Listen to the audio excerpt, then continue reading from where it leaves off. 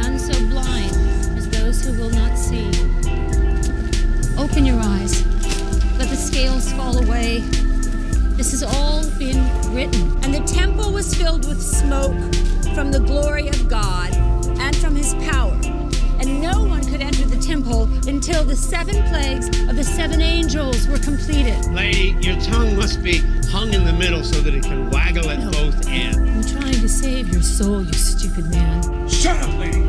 There is one God, the God of the Israelites. And he is a stern and vengeful God.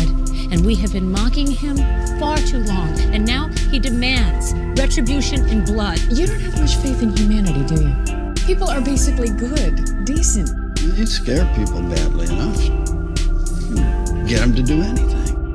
We have seen the earth scourged with whips and scorpions. We have seen the earth vomit forth from her lips obscenities and profanities of such nightmare proportions.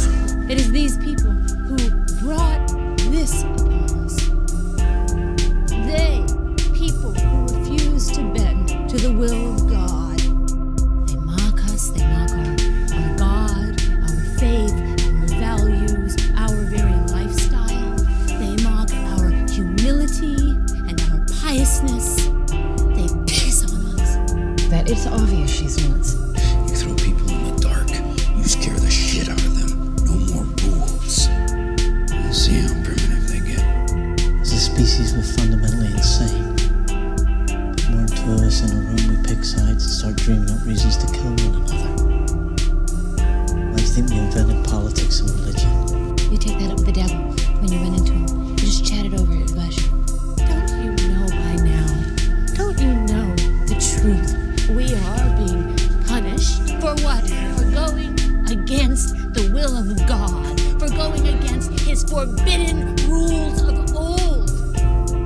It is true that now we are being punished. The judgment is being brought down upon us. The fiends of hell, you see, they are let loose. And star wormwood blazes. Because you know, you saw the good face of God tonight. Yes?